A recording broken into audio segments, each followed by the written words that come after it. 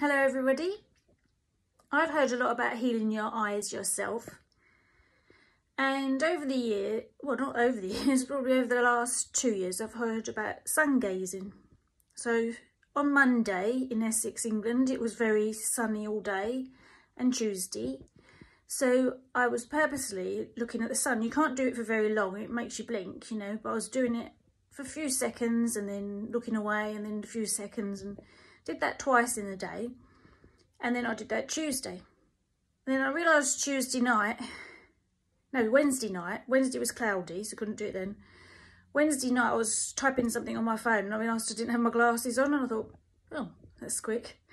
And then yesterday I was out and I did it in the morning. I was able to do it in the morning because it depends where the sun is and where you are, doesn't it?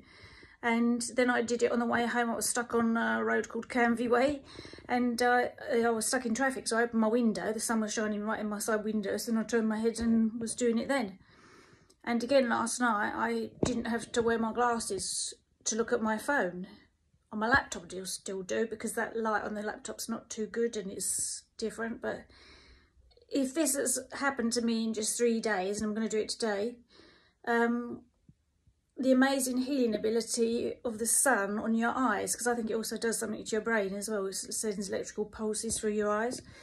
But all my life, and I talked about this with my brother, we have been told, more through the TV probably than parents, is to not look at the suns. This would have been in TV shows, wouldn't it? Scientific shows, the news, TV shows, dramas, films. You must not look at the sun. Now, as I've learnt in the last few years, if you just think of the opposite of everything that comes out the TV, that's usually the truth. So I believe we've been told not to look at the sun because it actually is healing your eyes and perhaps your third eye and your brain, sending electrical impulses through your brain, perhaps opening up things you didn't know were there. So I don't know how that's going to work in the summer when the sun's a lot hotter. So then you can look at the sun with your eyes shut, which people do, don't they, sunbathe.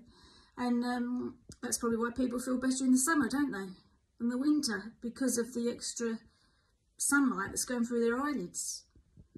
So try this and see, and let me know how you get on. Thank you.